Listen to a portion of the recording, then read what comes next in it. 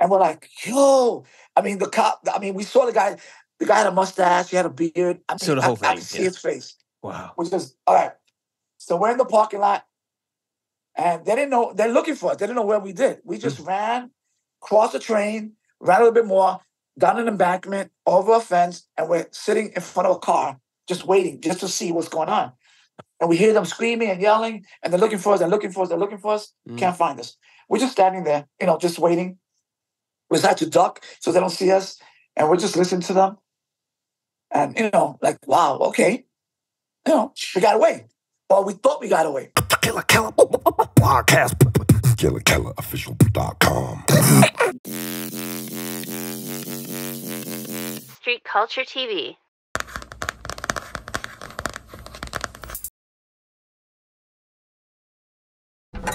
Instagram UK Frontline.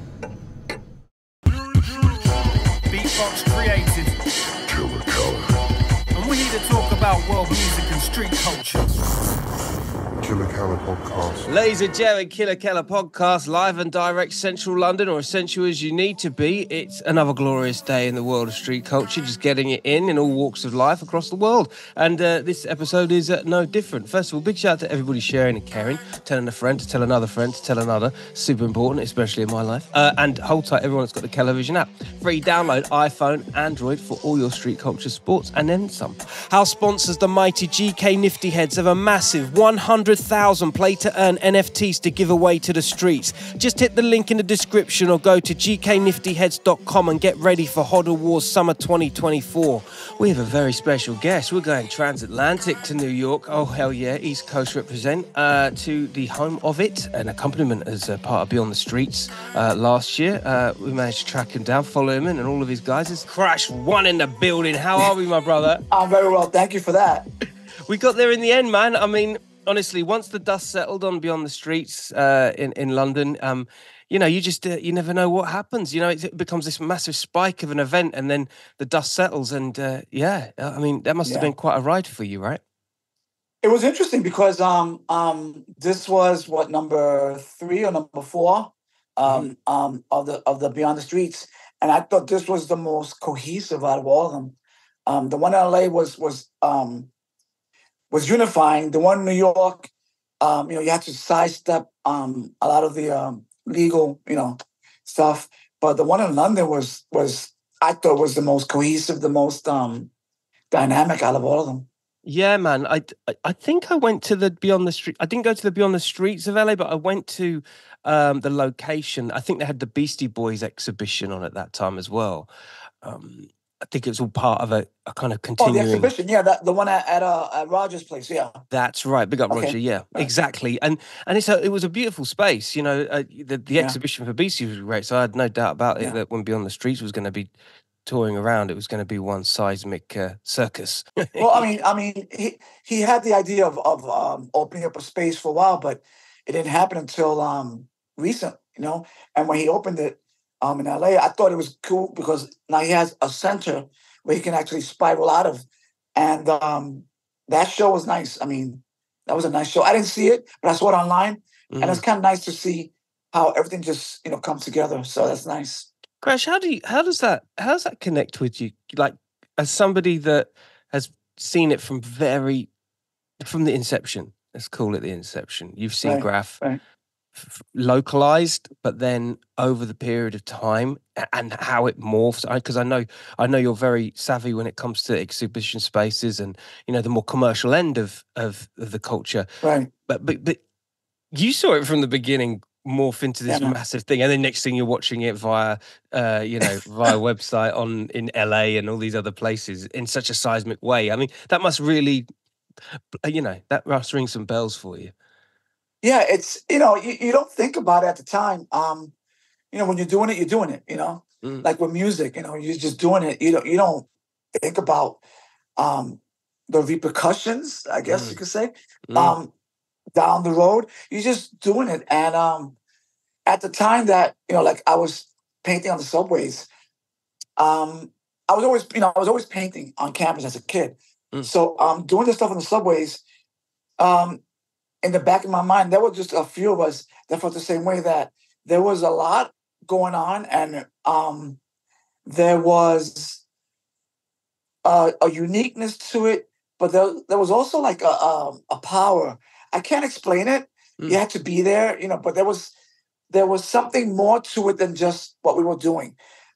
We were talking in a way that was different. We were painting in a way that was different. The way we were walking, it was different. And as the years progressed, it grew into this thing, and where it is today is way beyond anything that any of us could ever imagine. So, I mean, it's bonkers, and transferring Yeah, yeah. globally, right? That's a good way of saying it. It was bonkers. You got 3 or 4 kids. We go out, we steal the spray paint, we decide to paint on a subway train, and that's that. But it was more than that. What we were doing was laying down a foundation that 50 something years later has catapulted to where you have heavy designers borrowing what we've done and what we're doing to bring it even more forward. It's phenomenal. You can't put your finger on it. It's just phenomenal. And then when you see what's going on in the world at the moment, taking out, high-rise apartment blocks and that's dude, that's just my hands, my hats off to them. My hands are like constantly. It's just crazy. It's graff is I've said it 1,000 times. Is a youth art. It's a movement that the youth embrace because of the notoriety of it, the danger that comes with it. Because damn, we painted on subway trains that were on. So at any given point, any of us could have just been shocked to death, or we could have been run over by a subway train like the poor kids last year from France, in New York. So that comes with it.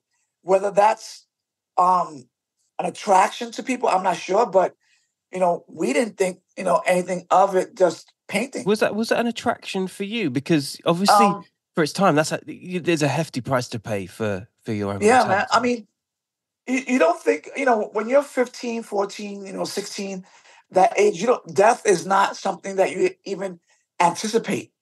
Whereas now in our 60s, you're like, you gotta be careful walking down the street because someone can just sideswipe you on a bike and take you out. Yeah. That's right.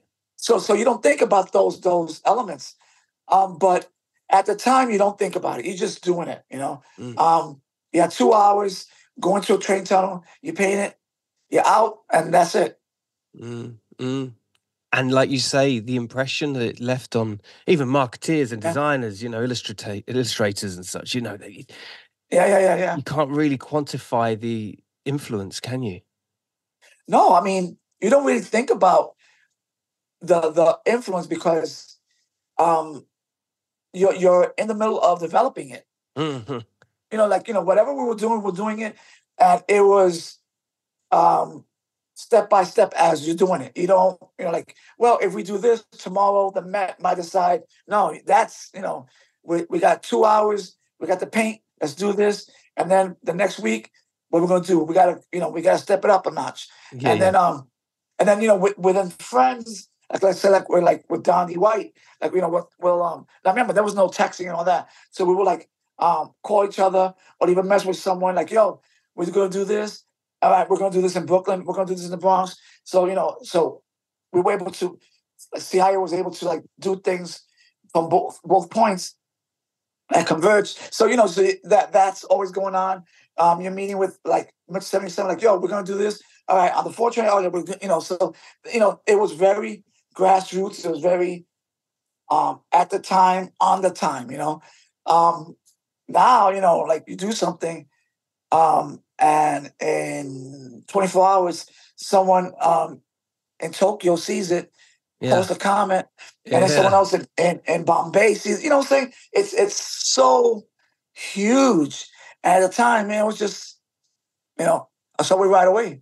Bro, just you running off those names in just one sentence just absolutely blew my mind.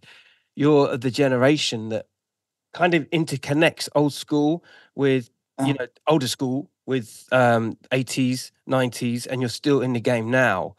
That, it blows my mind that you're seeing things in real time. For instance, this is what I'm coming to. It's like with all the obstacles that it was to communicate with people, that there were clearly moments of, Mission Impossible. And while Yeah. while you've got technology on your side now, you're being watched ever more. Yeah. So it's this kind of crazy imbalance of It's a weird, right? Yeah. I mean, you don't really think about that. And the reason why I say that because, there's cameras everywhere now, and kids will go off and do tags and keep going. Do you think it's lab you don't pay rats? Do you think attention to it. But bro, do you think that's lab rats in a way? The fact that the scale of graff is so much more, because we're being watched. So fuck it, let's just go. Let's just do it. Well, you gotta do it. It's not gonna get done. So you just do it and there's lots of ways of getting around it. You can have friends, dress up as subway workers, and look out for you. And they could be on the stations making the sweeping, and you're painting, and like, yo, and then you keep sweeping, like, yeah, we don't see anything. So there's a lot of ways, there's more theatrics involved, but at the time, you just did it. Amazing. Let's get into the time when you did it. I'd still do it, but let's get back to the early days. Give us a young Crash. Give us where were you raised, son? Born and raised in the South Bronx. My parents were Puerto Rican descent. I grew up in the era where there was a lot of.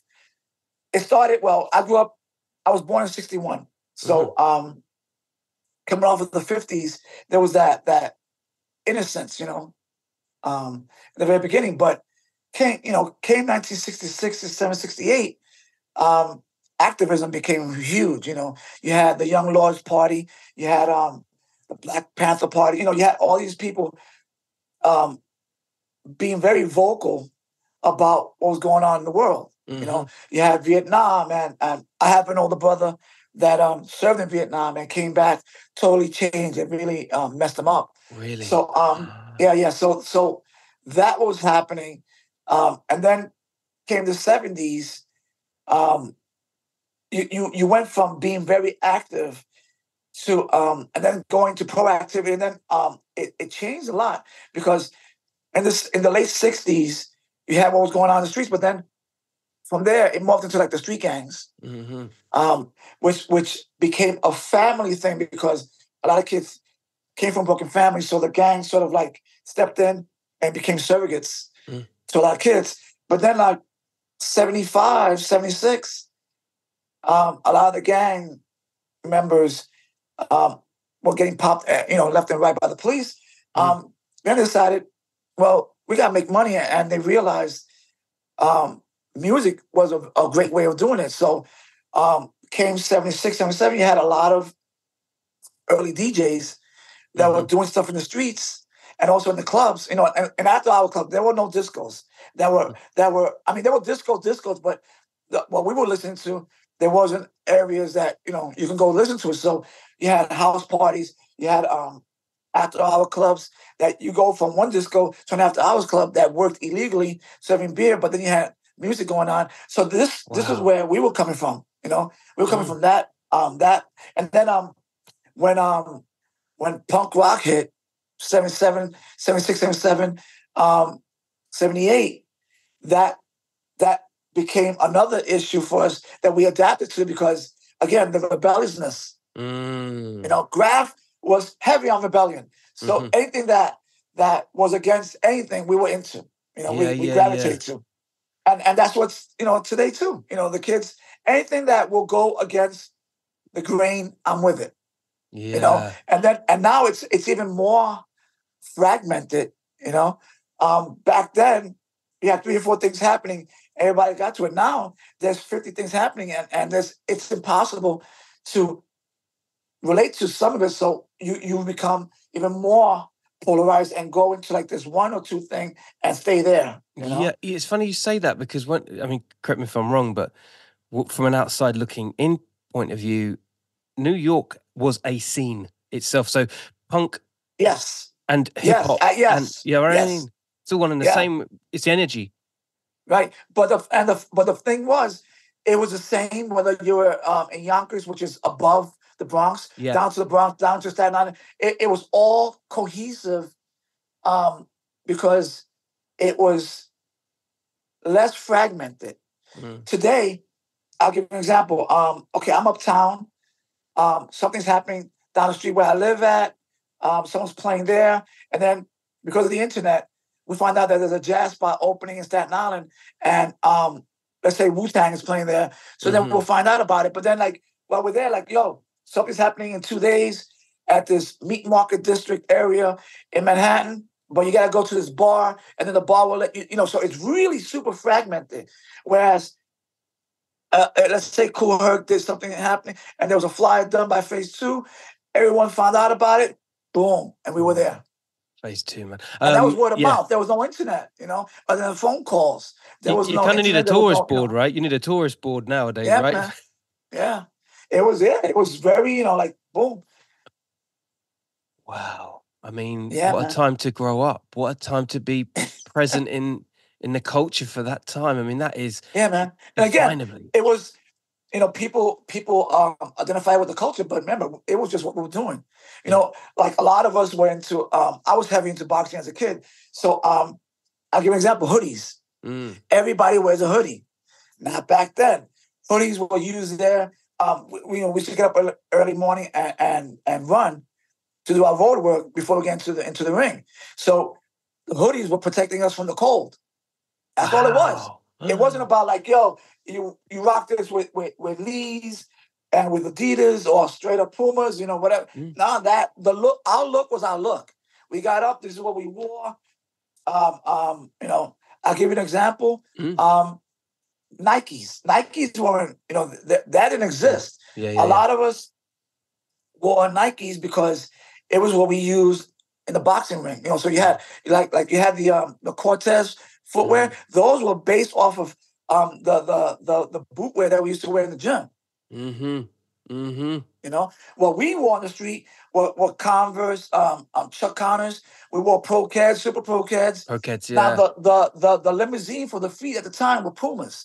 So when you had the Clydes coming out with the black leather with the black suede, we were like, what the hell? And you couldn't get those anywhere. You had to look for them. Wow. Yeah, man. Yeah. That's some OG pre street fashion level. Yeah. In town. And listen, and then I'll give you a look that people don't remember, but back then there was a basketball player named Pete Maravich. Pete Maravich was this white kid with long, dark hair, but the brother was smooth. I mean, he was like on point, but his look was he would wear sneakers, but then his socks would droop down. And so what he would do is he would pull the elastics off. So when he's playing, they would droop down. But it was a look. So we adapted to where we would buy these wool socks and take the elastics off, and then we would cuff them over the top of the shoe. So they would look like they were hanging over the shoe, and then you had on whatever bell bottoms, whatever pants you were wearing, and then they sat right above the socks. So you had this look, God, and that was a great look that we had. Yeah. Yo, like invention. Creating your own. That's, again, we came from nothing, so we took and we made something. I think that's the thing with graff that really strikes the rebellious chord in kids is that, I've said it before on podcasts, but the cheap to enter aspect of it combined with, the petty thieving and the going out and actually doing it, but having a underpinning ethos of style, and it just edge ranks it even higher. Make something out of nothing. We had nothing. Yeah, let's start with that. We had nothing. So what we did was we stole the spray paint, and then the guys that went before us, they realized that there was a way of spraying wider, so it takes less time. So we learned from them about fat caps, and there were only 2 or 3 fat caps, and you had to go to the supermarket and get and look at the spray starch, and the caps that were there. Those are the ones we used, and they used to spray you wider. But then there was another one where Jafone was a company that you used to clean your stoves with, the inside of the stove, and their fat caps were like amazing. And they must have been so we blowout. take those. Yeah. Yes. So those were like, like boom, like a foot long, Wow. So you took that and with the spray paint.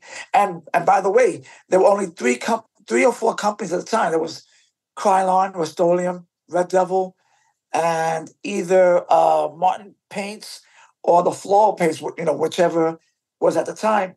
And each brand only had maybe like 20 colors. Wow. So, for example, if I wanted to do an all light blue paint, fill-in, Krylon had baby blue, which is light blue, but then Rust-Oleum had a baby blue that was maybe 2 shades darker. So you can blend those 2, but you have to get the Rust-Oleum and the Krylon to blend them. You know what I'm saying? And then the best outline cans were Red Devil. They've never dripped. So if you were to be able to steal Red Devil spray paint, then you were like you're elite because they never dripped. And they also those cans, when you outline and you finish a piece, you took it home because you didn't want to lose that can. That was valuable. Yeah. So again, so we took from and we made something out of nothing, but then style. Then you had to figure out, I want to do something, but it's got to be noticeable because that's what style is, to be noticed. And then once you have a style down, and you get colors that were really hard to find, like hot raspberry or icy grape. There were colors, jungle green. There were colors that were really hard to find, but they were really bright. So when you do something with a little bit of style, and then these colors, now you're like 2 steps ahead of everybody else. Now you're like total super rock star. So yeah. But that's really what set writers apart, right? Who were the people in your mind that kind of pioneered certain, like you mentioned, the fat caps, thin caps, and a couple of guys that actually made the letters bigger. Who were the pioneers of that for you? Oh man! Here we go. Now here comes that question. There's a bunch of writers. I'll start with like the early writers that I remember from the early '70s. Phase 2, Riff 170. Colo 1, who was basically on the they have the different train lines. So on 6 line, Colo Puma 107. Oh my goodness. Part's been doing it forever. Part the Death Squad, he's still painting actively. I mean, he's amazing. He's and he goes back to '73. Wasp was a bad man writer, wasn't he? Wasp one? Yeah. Well, Wasp, I met him later on, but I saw what stuff he was doing in '74 and '75, and he was writing with this guy named Schick.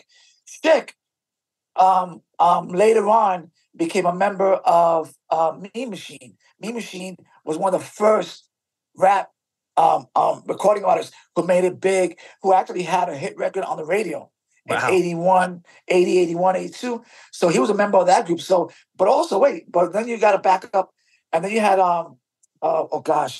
Peso. Peso was a style writer from the early '70s, and he was a member of Cold Crush. Wow, was he really? No, they had something. Look him up. Peso 1. He was a member of Cold Crush. Wow, awesome. Yeah, so that's what I'm saying. So that whole world meshed. You had guys that were writing, that were rappers. Phase 2 did music with Ram, Ramelzi. Phase 2, he did music, and he was one of the most influential writers in the very early '70s. He sort of invented the bubble letters. That was his thing. But then, like the later stuff, the style stuff that you couldn't even read, it was insane. Well, I have style writing from the Underground book here as part of. Oh yeah. Up there, you see. Yep. I'm a huge fan of Phase 2. The man created flyers, and he pioneered so much. Crazy. Yeah. Yeah.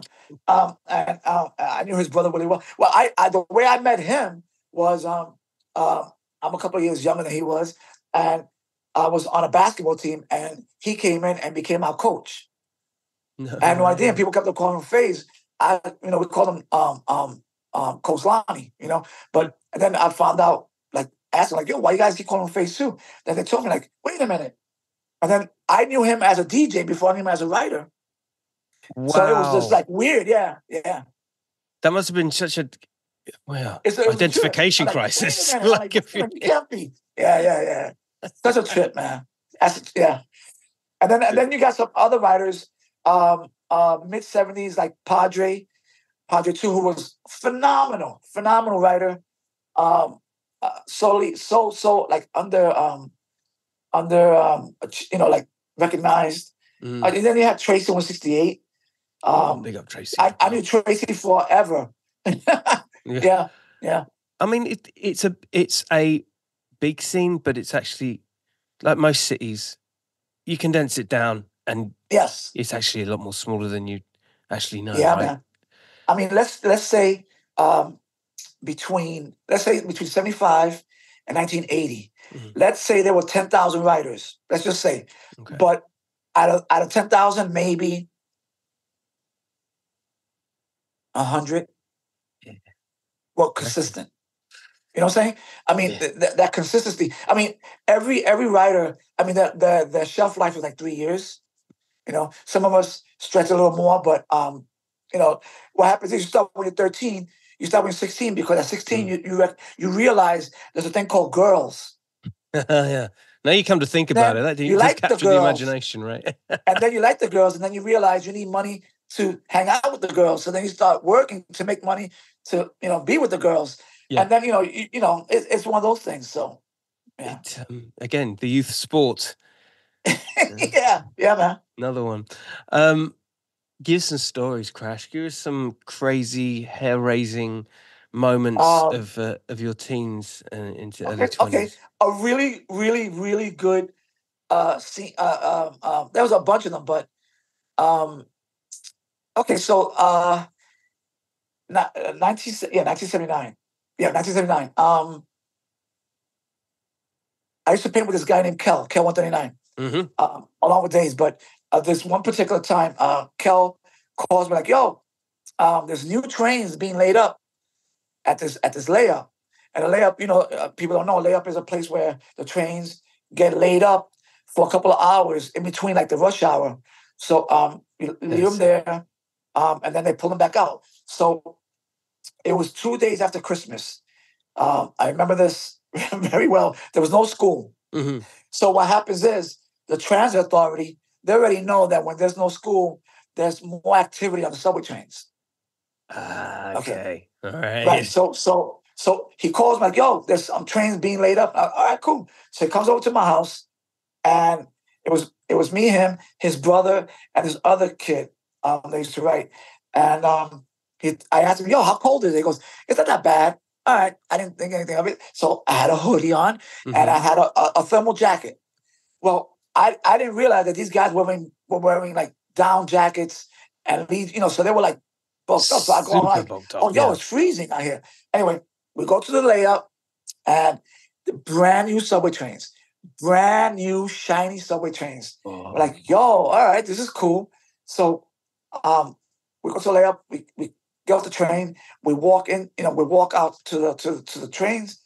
It was called Baychester. This area in the Bronx called Baychester. And the trains are sticking out, shiny, cold as hell. We climb into the train. We had the keys to get into the trains. Don't ask me how, but we did. So we open the doors. We get inside. The trains are nice and warm. We lay out the train, the paint. All right. We open up one of the emergency doors, and we climb out and look at the train. Okay, well, let's start painting. We start painting. It's about 10 in the morning. Well, hold on. Bright Wait, this is defying all rules. First of all, so you were checking out your paint, laying them up inside the train? Inside the train, because it's cold. So when you put them inside the train, they stay warm. So they don't freeze up. Okay. They freeze up. So now the other way to keep them warm is you put them on your armpits as you're painting. They stay warm. Okay.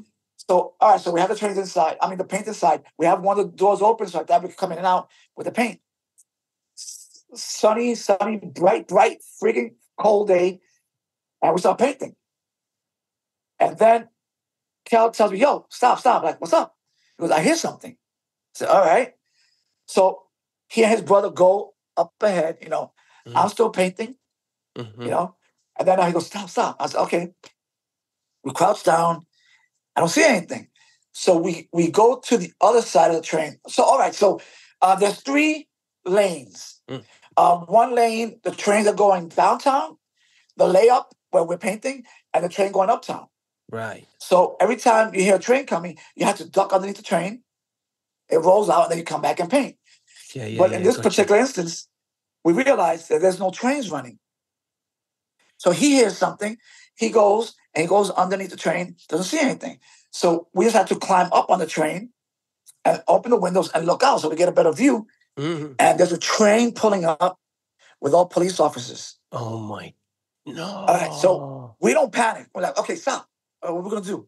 We decide, let's walk gently toward the front of the train. So what they do is when they lay out the trains, every train is like 9 cars. Right. So they just have to put like 3 sets of trains on a layup. So there's about 35 train cars lined up. So we're walking in between each one, from car to car. So we're going very gently so they don't hit the doors. Right? God. So as we're walking, we're passing the train with the police. We're just walking, falling down, open the door. And then we decide to, like, okay, let's run now. We pass the train. So when we get up to the door, there's a cop facing us. No. Like, yo! We turn around, we run. And we hear him screaming, come back. We're running. We jump off the train. And we basically just jump off. And the train's coming very slowly with the cops. We run in front of it, go down a hill, and we jump over a fence, and we're in a parking lot with a bunch of cars that are just sitting there. Yeah. And we're like, yo! We saw the guy. The guy had a mustache. He had a beard. So the whole thing. I could see his face. Wow. Which is, all right. So we're in the parking lot, and they didn't know. They're looking for us. They didn't know where we did. We just ran, crossed the train, ran a little bit more, down an embankment, over a fence, and we're sitting in front of a car, just waiting, just to see what's going on. And we hear them screaming and yelling, and they're looking for us, Can't find us. We're just standing there, just waiting. We decide to duck so they don't see us, and we're just listening to them. And, like, wow, okay. We got away. Well, we thought we got away. So no. Everything's cool. So Kel decides, I'm going to go back and get the paint. Like, no, leave the paint there. Well, he goes, no. We got too much paint there. Like, all right. So he had this one kid decide to go back and get the paint.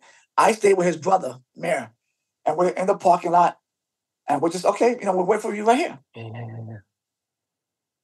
All of a sudden I hear, pa, pa, pa, all this commotion. Like, what's going on? Here comes Kel running, and the kid that was with him, they grabbed him. Kel just left the paint, like, let's go. All right. So now we decide to run through the parking lot and then into a park that's adjacent to the parking lot. And here comes the police, the cars. Like, keep going. Whoa. And then we stop to hear them. And then you could hear the radios. Like, we're looking for them, we can't find them. And we're just like, cool. The car pulls out, we keep running. We ran maybe like a mile and a half. We enter this area named Co-op City. Co-op City is like this really well-known, at the time it was a very ahead of its time housing unit. Yeah.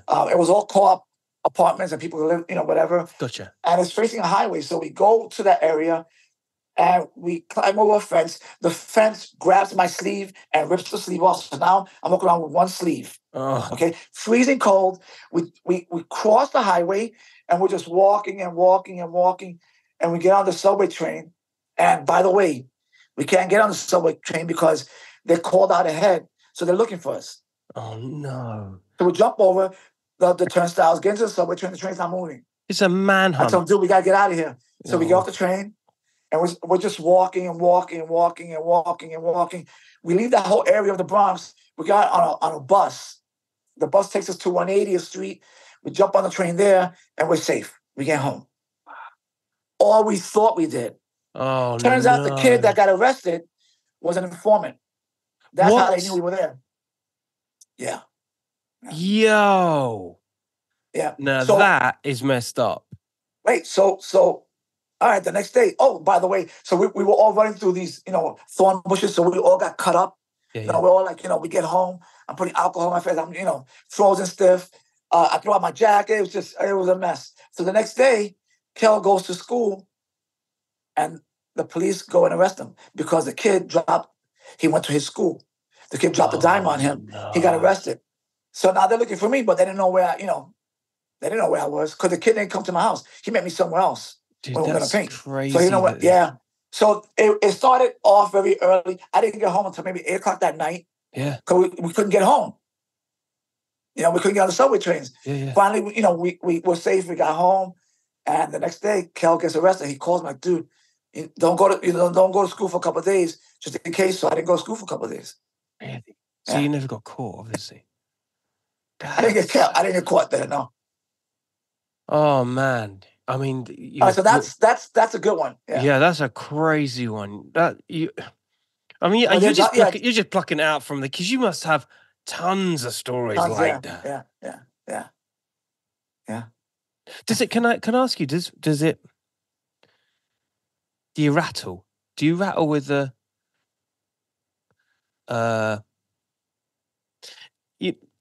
When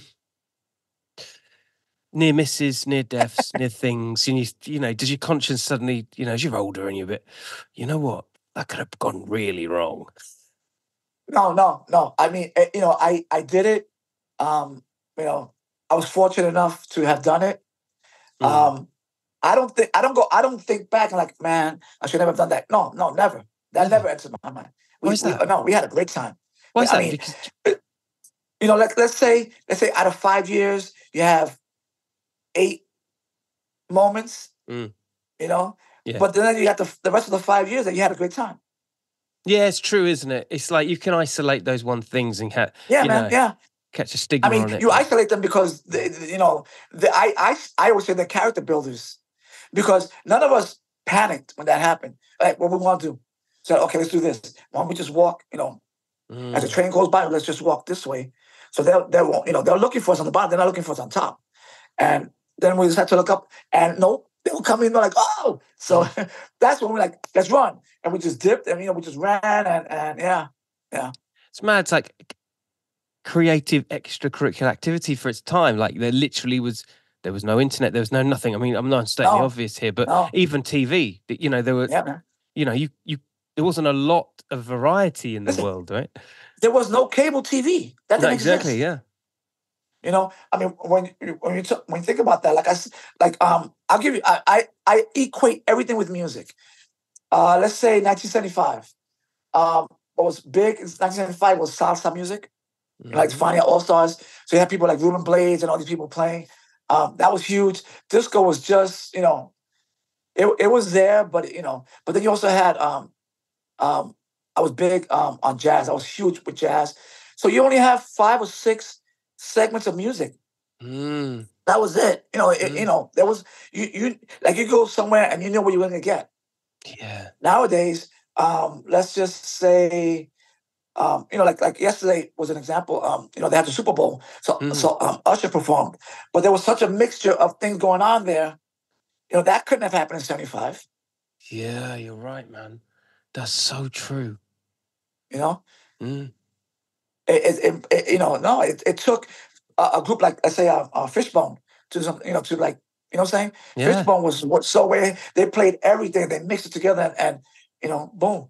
That's so cool. And like you mentioned, the DJs of the time, and I'll throw out Grand Wizard Theodore, Cool Herc, Flash, and all the kind of the other old school cats. I'm sure there were a lot more underground, progressive DJs around as well. I mean, Little Louis Vega was this DJ who played up all these clubs, and he got, now is when he's getting his flowers, but back then, we're talking about playing after hours. You had guys that were playing after hours clubs, and I mean, Flash was in school at that time. He wasn't DJing.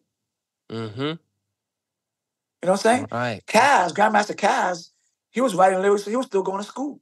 75. Wow. So we were talking early We're talking label. early, yeah. Yeah. We're talking early. Now let's go back to 78. 78 was when things were, yeah.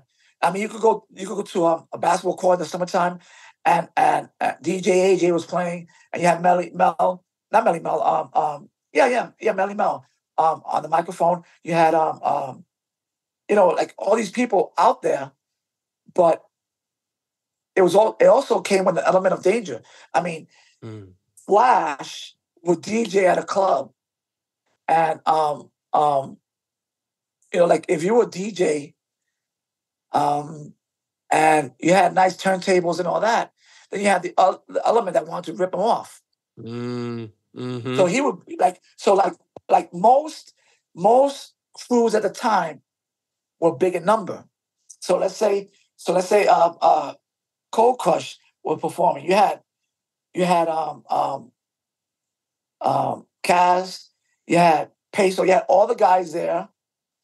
So there are 6 of them all together. Who's gonna mess with 6 guys? Yeah. You're gonna have to pull a gun or something. Yeah. That type of thing. So like they would DJ, and the street or whatever, and then you had guys that from the projects that were with them, so they would hang out with them. So you had, but there was always something going on. I mean, I remember one time, Flash was playing at a community center 3 blocks from where I lived, and he's playing there, and it was just packed. You couldn't get in there. So people outside, someone just had to pull a gun and shoot into the ceiling. The place was vacated. They did it just for fun. They weren't trying to hit anybody. It was just let's just Back do up. this. Yeah. That's crazy. Yeah. So I heard a pop. I'm like, I'm out, and I just ran. But that's my cue. I Bye. mean, that happened a lot. Wow. Yeah. Man. Danger. With anything that I mean, I grew up in an area. I mean, this is a factual. I moved from the tenements where I grew up at in 1973 to the projects, which it was like 5 blocks away. But moving into the projects was 5 steps up from the tenements. So I moved into like brand new projects. But the projects that I grew up at, what happens is projects are public housing. Right. Okay. Gotcha. Yeah. Public housing. So if there's something going on and you're not paying the rent, in New York they can't legally just toss you onto the street. They can't make you homeless. So it's like they figure out a way I know of what keeping mean. you there. So the housing projects, there was always tons of elements of danger. And what they did was they figured out a way of eliminating a lot of the danger by taking the families that were like the worst possible families and placing them somewhere else. So the projects where I grew up at were brand new. So they were taking the worst families from all these other projects and putting them there. So I moved into that. Whoa. Yeah. So a lot of the guys that I grew up with were all former professional boxers or what, these guys, like they were like there would be security at a club. Mm-hmm. So and these kids, and this is before guns were guns, there were guns on the street, but not like, now. So like, one guy would beat 3 guys up, like you go, and that's how it ended. Wow. So I grew up with these cats and we became really tight. We grew up together, whatever. But at the time, some of the early graff writers lived there. So I saw them. And that, so as I'm, let's say 12 and these guys are 15, you always want to hang out with the older cats. And these guys were doing tags and that's how I learned. I see. Wow. Yeah. My mind went at that space when you were talking about the projects and the kind of characters that, the occupations. And then I'll give you one example of one of the guys. One of the guys that grew up there, good with his hands, good fighter, whatever. And he became involved with this is true. So I'm not gonna say this as if it wasn't true. Mm-hmm. The mafia, the Italian mafia, always use kids from the projects to do some of the dirty work. Like prospects. So they'll pull up. They'll pull up. They'll pull up in a caddy or whatever. Like, yo, you guys want to make some money? Like, sure. What you got? Yo, I'll give you guys $100. All you gotta do is go over there and set a fire in that building. No problem. So give us the money right now.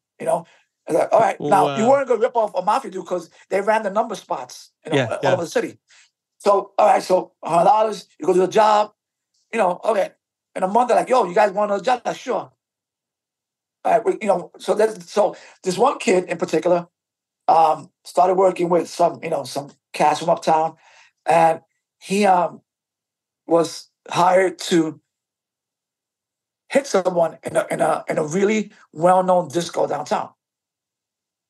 Okay. All right, and he got the gun, so he went with his friend, and they're dancing, and they gave him the description.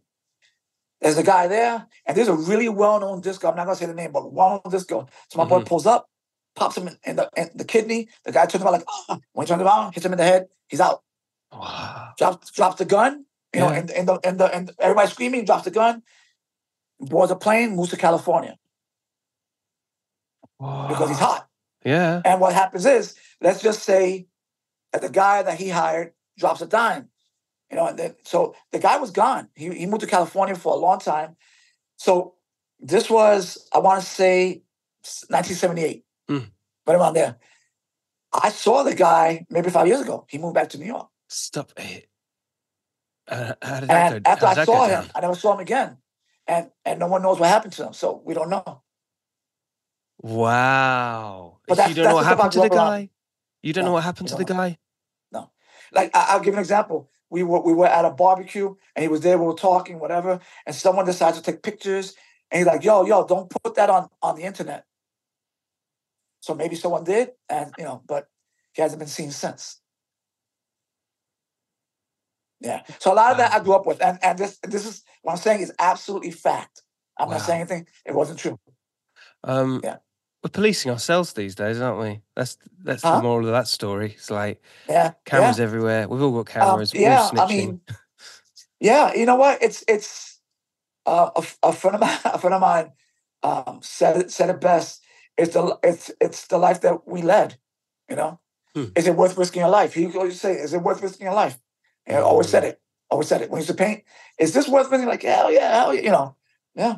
Oh, that was kind of the kind of the caption before doing anything.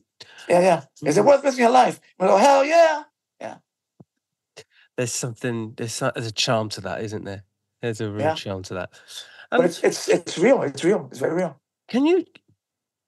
Oh, maybe there isn't anything too deep about it, but with the crack epidemic in New York. Okay, so that started. Okay, so that movie, New Jack City. Yeah. There you go. Yeah. So it was dated like 86, 85, 86. That's right. Crack was there in 81 because Really? crack was freebasing. They were freebasing in the 70s.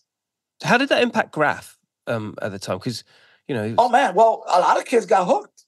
Really? Well, I mean, graff and the street went hand in hand. Yeah. Whatever happened on the street happened in graff. Yeah. And vice versa. So what was happening, yeah. Wow. So when it hit in 81, now also in 81, not only crack, but AIDS also hit. Yeah. 1980, 79, 80, right around there. The first elements of AIDS was, and most of it was happening in gay clubs. Dangerous. But the thing is, my boys, some of my boys used to hang out near gay clubs because when the guys come on, they're all high, they would rip them off. Mm. So, rip them off, take the drugs, whatever. But, yeah. And it's the way it morphed from gay clubs to, drug use, it happened very quickly because Shy 147 died of AIDS, but he wasn't gay. He used to share needles. That's right. Yeah. And this is 81, 82. Mm. So when I went to see him in the hospital and he had all these black and blues on, I'm like, dude, what's going on? Let us know what's going on because if someone's attacking you like that, we can take care of business. But we didn't know that sarcoma that comes sometimes with AIDS. And he had black and blues, and we thought he was getting beat down at the hospital or something. Like, now we can take care of this. Go. Give us, no. Oh man, that is so crack was right there. Crack was right there, and it was. When crack hit, man, a lot of kids that I knew who were dealing dope, they switched automatically because crack was making so much money. But then one of Wow. the guys stayed because you needed something to bring you down from the high. So they were making money again with dope because it would bring you off that high. Wow. Crazy. Yeah. This is totally real. This is real. Dangerous, just complete and utter lawlessness is the streets, isn't it? Yeah, yeah. Mad. But you know what? In that lawlessness, there was also etiquette. You know, like there were things that you didn't do. Yeah. You know, there were things that you didn't do. Like, I mean, growing up in the projects, regardless, we always looked after everybody's parents. So let's say if someone's parents are shopping and someone tries to rip them off, It's on. if we caught the guy, retribution was swift. Wow. Yeah. Good moral high grounds there. Yeah. It was a weird thing. It was a weird moral thing that was happening. Yeah, absolutely. It was very bizarre. Very bizarre. And of course, the no snitch rule. Don't snitch. No snitching. Oh, no, snitching you didn't do. If they found out you were snitching, dude, you know what? They would beat you, but then they would scar you. And you had to walk around with that scar. Wow, really? Oh. Yeah. Yeah, like, like in the early 40s, 30s, and 40s, they cut you on your face, and that was the mark of the squealer. Really? They would knife you, and you had to walk around with that scar. But, it went beyond that. So, I mean, they would beat you, they would scar you, but then, like, the worst thing was to put out a rumor about you, and nobody wanted to mess with you. I mean, you walk by the street by yourself, something happened, you're laying in the street, no one cared. Wow. Yeah. Fucking crazy street codes. Dude, yeah. It was heavy. It was some heavy stuff, yeah. You don't want to be wrapped up in the wrong thing at the wrong time, do you? Well, you know what it is? You don't think about it because you're there. It's like when I see pictures of the South Bronx from like 1974 to about 1978, when you see all the burnt out buildings, the abandoned buildings, you don't think about it because you're living there. So you don't see it. You don't see it that way? No. Really? No, you don't see it. Now when I look at pictures, like, man, I live there. Yeah. That must be a head fuck. You don't.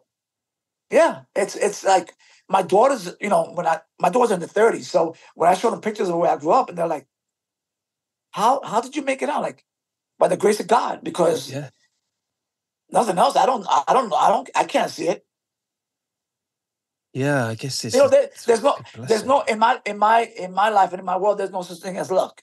Everything that there's a ways of means. There's whatever it is there. But it's choices as well, isn't it, Crash? It's choices, Your choices, but remember, the choices are given to you. Yes, that's right. You make the wrong choice. That's not bad luck. That's the choice you made. Yeah, that's right. Yeah, I feel that. You're a very spiritual person, aren't you? You practice a lot of spiritual stuff, don't you? Yeah. Are we able to talk about that? Because it's it's a very interesting, because you're into meditation, you're into all sorts of stuff like that, and I guess that helps kind of create that balance that we're talking of in a way. Yeah, man. Yeah. When did you get into it? Well, I grew up as a pastor's kid, but I didn't get into it until very later on in life when I needed to you get hooked on a lot of different things. I got hooked on work, if that makes sense. I would like do jobs, get up in the morning, come back at night, that type of thing. I would have checks in the mail sent to me, and I would like, okay, whatever. And it got to the point where it just took its toll. And one day I'm driving, and I hiccuped, but then I hiccuped, and I saw all this blood come out of my mouth. Like, whoa! I pulled over, like, what's going on? So I went home. I laid down, like something's wrong. Yeah. So next day, I called a friend of mine. I went to the doctor at the beginning of an ulcer, but then, I wasn't sleeping. I was just, it just took its toll. It just devastated me. I'm like, all right, I need to make a couple of changes. So, yeah. I think there's a lot of people that can relate with that. Maybe not so much the hiccup blood thing, but certainly with the pressure, overwork, not even overwork, enjoying pushing the tolerance, right? Right. And that, you know what? And that stems from, with me, it stemmed from like watching my dad pass away. Right. This was an old man. Long story short, this was an old man, like, he had nothing. He worked hard, whatever. And he worked hard, but, he made enough that we were covered, So in the hospital, he was, he wound up dying due to a stroke, but it was an onset from diabetes. So every other month he's in the hospital, and they started amputating his toes, then his feet, up to his thighs. He lost his legs, but he never lost his smile. Oh, And he was bless always, him. like, and I'm like, I see him, and I'll see him like, and I will talk to him like, look, what? To him, the Bible was just a comfort. Like, okay, I don't think about it, but then after he passed away, in my mind, I wanted to be like him. So I started working 24 hours. I had to make sure my kids are covered. I had to make sure everything was cool. And then it got to the point where I was self-driven to the point where I got sick. I did that to myself. That was my choice. And then I went to the doctor, and he said, look, I'm going to need you to go on some medication because you're not sleeping, whatever. Unbeknownst to me, I was having anxiety attacks. I didn't know this. All right, Wow. so it got deeper to the point of medication. He goes, now you need to see a therapist because you need to, to have this medication evaluated during time. Like, all right, whatever. And then this happened a month before September 11th. Oh, wow. I get a phone call September 12th from my therapist. He can't see me anymore because his wife died in one of the buildings. I'm like, what? So now I'm in limbo, going through all this weird stuff, taking all this medication. Like, all right, so what am I going to do? Yeah. So one of my sisters told me, look, I know this therapist. He's a cool guy. You can talk to him about anything. And all right, so I made an appointment, went to see him, and that was it. Like he actually made me aware of, because a good therapist makes you aware that you're the issue, not everyone else. And you have to make those changes in your life. I'm like, all right, and sure enough, man, that's incredible. So anyone that's going through stuff, listen, I mean, my thing was, like, God said to me, to me, if you're into Buddhism, into Islam, whatever it is, if it centers you and you become the person that you're supposed to be, then okay. I'm not going to tell you what's right and what's wrong. For me, God, that was what centered me. And to this day, like if people come to town, I tell you straight up, like, look, I can't see you on Sunday because that's the time that I need to take for myself. Yeah. And I go, and I put my worship on, and I'm at church, and I'm with my friends and all that. But then at the end of the day, like, yo, come with me, check it out. And my pastor's a biker, a former biker, tattooed up, and we hang out, and we go get a beer, but it's not religion. It's more of a relationship type of thing, and when you get there, then you understand. Yo, I'm kind of all about the biker pastor that's going to get a beer after the sermon. That sounds dope. Yo, and we like he's traveled with me. We go to rock concerts. He's a person. What it is what basically what you're doing is you're living your life in a different way, and you learn to love people, and that's it. Yeah. And you love yourself, ultimately. Yeah. Oh, yeah. That's number one, because without you, you can't go out there and do what you got to do. You need to, as you get older, you realize I can't eat pizza anymore because it burns me. I can't eat anymore. So what do? So I love fish. I love sushi. All right. So you start changing those things, and also like, hey, I lost some weight and my knees don't hurt as much. Okay, this is kind of cool. And then you feel good about yourself. Then, like, we're hanging out somewhere, and I see you going through a rough time. Like, yo, you know what? Why don't you stay with me a couple of days? We'll drive somewhere. We'll go fishing, whatever. And then, like, then you tell me what's going on. I don't tell you. You tell me, like, yeah, I'm having a hard time. Like, okay, so what do you want to do about it? Like, I don't know. Like, you'll know when the time is right. But I'm here, and we can talk whenever you want. And that's what life is. Yeah, everyone needs a homie like Crash. That's so. And you know what? We all have them. We just don't know it. Yeah, it's true. Until you hit that wall. Yeah. And then someone that you don't know or that you never really thought about goes check you out of the hospital. Like, what are you doing? Like, I heard you're not feeling good. Like, oh yeah, look, I bought you a sandwich. I'm like, yo, so sit down. Like, let's talk. And people that you never thought of are the ones that come through. Wow. Yeah, of course. The least expected of people. Yeah, man. Yeah, isn't that the way? Yeah. Do you do a lot of physical sports, Crash? Is your man, yeah. Everything. Really? Well, everybody knows I'm a big Arsenal fan, so. Oh yeah, man. I mean, I was in London a Gonna couple lose weeks views ago. right now. All clicking on. Only joking. Tottenham podcast. I know. Sorry. Yeah. But I mean, we were in London a love couple of Tottenham weeks too. ago. Yeah. Yeah, we were in London, and I saw that it was the Six Nation tournament. I'm like, oh, cool, yeah. So I love sports. What I'm not really big on is golf. So sorry. Yeah. Yeah, that kind of loses me. Yeah. But I love sports, man. Any kind of sports, I'm with it. That's so cool, man. I see a lot of that. Master Ace cycling everywhere around New York. Oh yeah, man. He goes for Yeah, it. and now that they built all these bike paths all over the city, you can go from one end to the other on bike path. Yeah. What's New York saying right now at this point in time? You know, whether it's graff or more extracurricular activities. Is it good out there? Yeah, there's still stuff happening. Yeah, absolutely. It's funny you're saying that. I was at a friend's house yesterday to watch the Super Bowl, and the guy's asking me like, "Yo, so how's it feel like to be legitimate all these years?" I'm like, what do you mean legitimate? Graff is still illegal. Yeah. He looked at me. I'm like, dude, graffiti is still illegal all throughout the world. There's nothing legal about it. Now, if I do a legal wall, that's different. But the act of graffiti is illegal. Yeah. And he looked at me like I was crazy. Yeah. People are Graffiti's so illegal. it's diluted now. It's like they think it's tolerated in every single scenario now, don't they? Oh, no, you can still get arrested, man. Yeah, man. Listen, you come to New York with stickers and say, oh, I'm going to put a sticker right here. And there's a camera and they catch you, you're busted.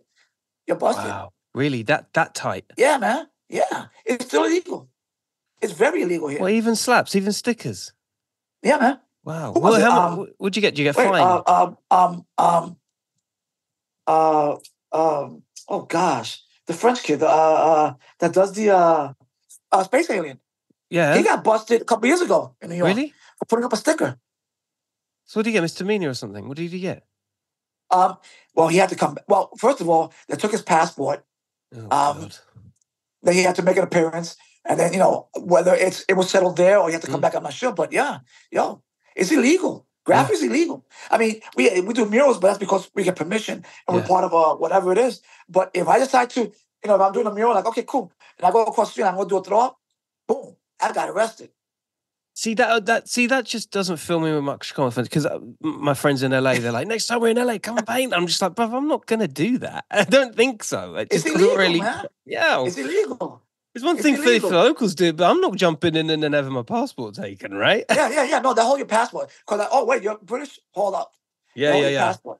We got one here, Larry. Oh man, and let me tell you something. If it's me and I get grabbed, they put me in the news. They make an example of me.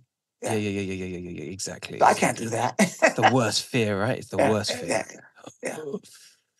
But it's totally legal. The guy next to me goes, "What?" I'm like, dude, it's all. You know what? Yeah. Let me tell you something. If you decide to DJ in the street, like I'm gonna play some music, all right, and someone gives you an electric cord from a store and you plug in, you're getting busted because you don't have a permit. It's illegal.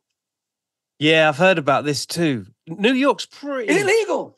New York's brutal at that, right? Because apparently you need a license for people to dance in the place. So as soon as you may have music, you may have a license for the music, but as soon as they see people dancing, you need a license for that as well. Yeah, cabaret. It's a cabaret license. For music, you need a sound license. Yeah. For me to paint, there is no license. I just have to get permission and get a piece of paper saying I got permission. It's crazy. It's nuts. Yeah. Come back, CBGB's, all is forgiven. Yeah, John Bravado's, thank you. Yeah.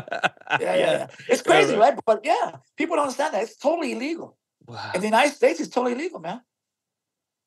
Now, I could go to Japan because they like now, okay, the culture. So I could go to Japan and let's say you're going to DJ here. I want to get them, whatever, and I'm going to paint on the wall. They will not arrest you because they think that it's supposed to happen. Really? Okay. They don't know.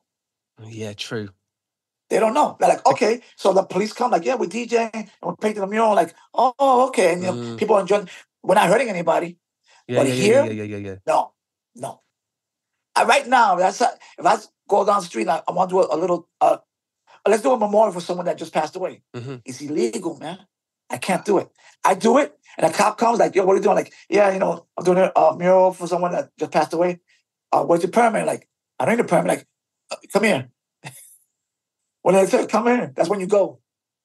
What about like people like Notice and that, or people that do the big walls? Like, how do they get away with that? That's like, that's permission. What, to climb down with the rope and do that? Oh no. That's crazy. That's that's crazy. Like you guys pioneering that right now. Yeah, those buildings in LA. None of that was legal. They came down with ropes and everything. Yeah. Next level. It's totally legal. It's totally legal. That blows your head, right? Yeah. None of it is legal. None of it is legal. What's the damage on getting caught? What do you reckon? Now what they do is they arrest you, and they charge you with criminal mischief with there's 3 or 4 hits, but then they go after you money wise. Like, okay, you need to pay restitution. It's going to cost $10,000. What you got to pay. And if you're a kid, they go after your parents. Wow. Yep. Insane. Yeah, it's bug, right? But it's totally illegal, man. Yeah. You guys, America are a lot more, heavy on the fines where that's concerned. But although, you know what? Because they think that hitting you in the wallet is going to be the best deterrent. Yeah. Well, back then, if that would have happened, we would have died. My parents would have beat the hell out of me. Like, I got to pay $100. Where am I going to get the money? Nowadays, a lot of kids, they come from families that have money, so they don't care. Nah, that's right. They buy the spray paint. Yeah. They don't steal it. They buy the spray paint. Yeah. Do you think the actions that you guys... I baffled you with that one. Well, no, because now I'm thinking to myself, I'm like, well, why so high? Why so brazen? Why so aggressive with their fines and, the punishment? Because right now New York has gotten so bad. The grass situation is so bad that they're just like, we don't know what to do. So they hit you harder, and they'll hit you harder. They'll hit you harder. Like, they're just going after you. That's crazy. Do you think your guys' actions back in the day, allowed these tougher penalties? Because you guys you took it to the mountain. Your generation took it right to the top, to the point where it imploded. Yeah. And then you've got new generations coming up saying, we'll have some of that. Yeah. But they're not letting it because they know what you guys did. Yeah. And listen, and the kids today are ultra aggressive. They're crazy. Yeah. These kids are crazy. Yeah. And I'm like, I would not have climbed up a building and come down a rope. That would not have happened. I would have done that to get into someone's apartment to get the stereo, not to paint my name. No. But that just goes back to, kind of, what's that? Free jumping. It's like free jumping, but for graff. Yeah. That's just it's too much for my constitution. Yeah, man, it's crazy. It's crazy. Yeah.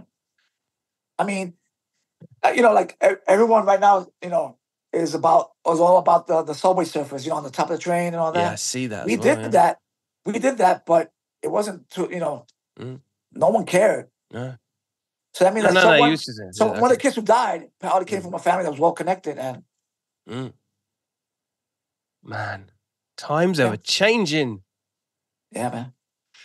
Crash, it's been a pleasure having you. I could talk to you all day. It's a pleasure chatting with you, my brother. Honestly. Thank you for having me on, man. Yeah, bruv, way beyond my expectations. I really, really enjoyed our chat. And next time in New York, apart from a Sunday, I'm definitely going to hit you up and go grab a coffee or something, man. Yeah, man. Yeah, we hang out. Thank you so much for joining us on the Killa Kela podcast, Crash One. Yo, thank you. Thank you for chasing me down and catching me. Yeah, it's good. We got you. Ladies and gentlemen, Killa Kela podcast, Our In Was Out of Fashion. Another fantastic, fun-filled podcast journey we just had there, courtesy of Crash One. Hold tight. New York to London. Listen, sharing is caring. Tell a friend to tell a friend, all right? Crime don't pay, but neither do they. Don't talk to anyone.